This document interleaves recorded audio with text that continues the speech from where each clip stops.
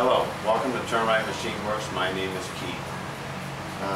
No, I still haven't made a spark with my PlasmaCam, but I did get a spark under my butt. Get the artistic juices flowing yesterday, and I created a sculpture of what I think a pop-free handheld torch mount should look like. Now I started out, and I was in the idea, and this is in the 2006 catalog, the up and down axis and the bracket coming out was basically the same kind of thinking with clamping individual torches, which is good to cover a large variety of torches, okay? So, but I don't have a large variety of torches, I only have one torch, and that's what brought me to this. So I took this kind of thinking and I put it back in where thinking came from. And this is what I created. Breakaway torch. With this torch design that I've created here, I now have the security or the insurance against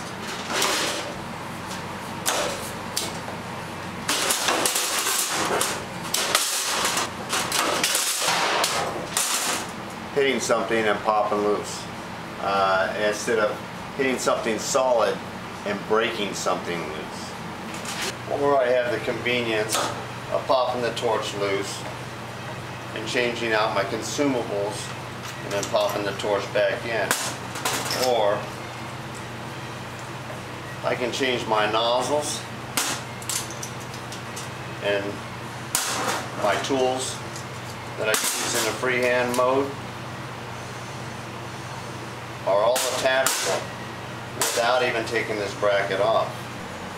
Alright, we put this on a scale just to see how much weight this piece actually is, because while we're at this thing, I mean, this is incorporating steel and aluminum, and originally I thought, you know, was just change a few things out of here and we'll make this thing pop in and out.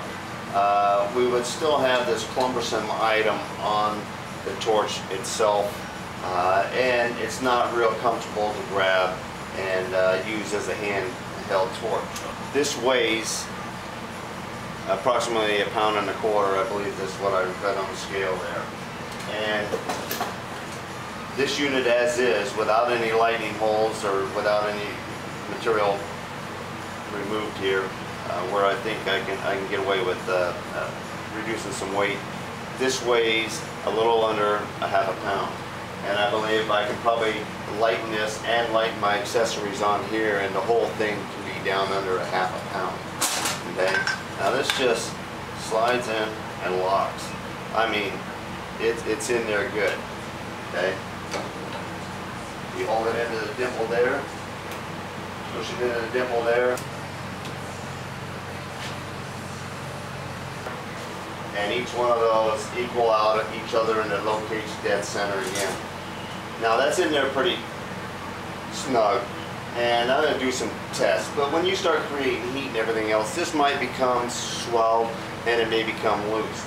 But as right now, I believe that this item, once you put your zip tie right there, holding the trigger tight, you're holding enough pressure on the handle that it's not going to come loose down in here. But I may put a band and a wing nut type of attachment in here. That's in the drawing. Also, I'm not real keen on kinking up a cord here and bringing it on into here. And also too, when it pops free, that's, I think, excess force and restricting its movement here. This is about 1 foot difference in here, and I'm going to bring this up in a gradual swoop, and its main anchor point up at the top is going to be exactly 1 foot back from the top mount there. I still mount at the top of the post, but I think I'm going to change that out. I still have all table motions.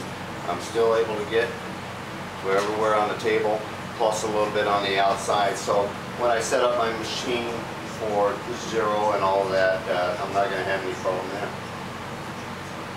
there. There's a lot of improvements that can be done on this.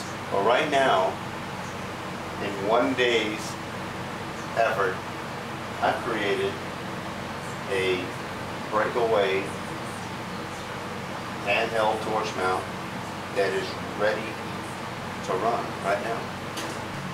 Now I'm not really a production kind of person. I will go to sleep in production. I need excitement. I need the challenge. I like the pressures. That's the job atmosphere that I'm accustomed to. This was burned in my head. I've had a lot of time to think about it. In fact, actually, because I've wanted this machine for 6 years. I mean, you can see I got a 2006 catalog just floating around the shop. Actually, I got one on the hopper, one under the armrest of my truck, one on my desk, one on top of the plasma cutter. They're all over. I've wanted this for a long time, and I had a comment that somebody said, you know, how can you do that? You have never seen the machine before. I've seen the machine. I see it in different eyes. I'm not looking into marketing this as a product. I built this so that I could have reasonable safety and less destruction, more cost effective as far as escaping damage, convenience, time of changing out. Those are all things that you don't think of as one individual item.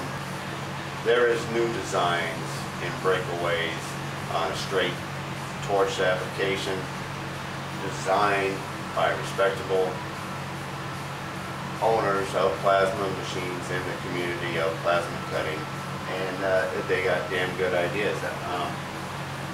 I'm not ready to give up my handheld torch. One, I'm not mentally ready to give it up right now, and I financially can't create a machine and torch application that stays with the machine all the time. I will always have that 3D shape sitting on the table, a box, a container, a channel, something that cannot fit on the table and be cut, and I need to cut it by hand, so I want to be able to grab my torch and do that. Now, I have a working model, and it's gonna take some you know, some modifications to continue it on. We don't want it to get stale like the Volkswagen Beetle or the Bridgeport Mill. Those are items that went stale for a period of time because they couldn't get out of the box thinking going on. And this can definitely lead off to you know, I think a nice workable piece. Now, I'm not going to do the production work, but if somebody's interested in you know, working on creating a production part off of my creation here, and needs a little assistance on the R&D. I'm going to be performing the R&D on this this part here. You know how to get a hold of me. There's a little bit of walking the talk, and I'd say that's a get her done.